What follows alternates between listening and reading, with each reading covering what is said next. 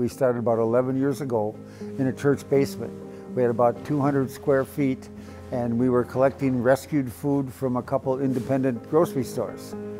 And we've evolved, especially over the last 4 or 5 years, to now where we're going to receive this year, with the blessings from our Lord, about 3.8 million pounds of food. And we'll distribute about the same amount, which is important to us. It's nice to get it, but what are we doing with it?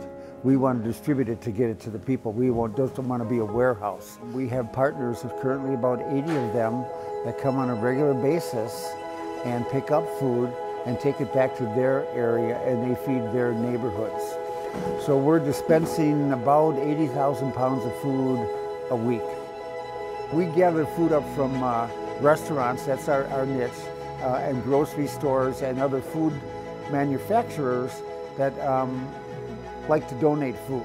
So it keeps it from going in the landfills, methane gas produced when it goes in landfills, and it's actually very edible. It can feed thousands and thousands of people. We get to come to his ministry here. It's a privilege to come here and to feed his hungry children. And we concentrate on the children in the city. We have 60,000 children in the city of Milwaukee that don't know where the next meal is coming from.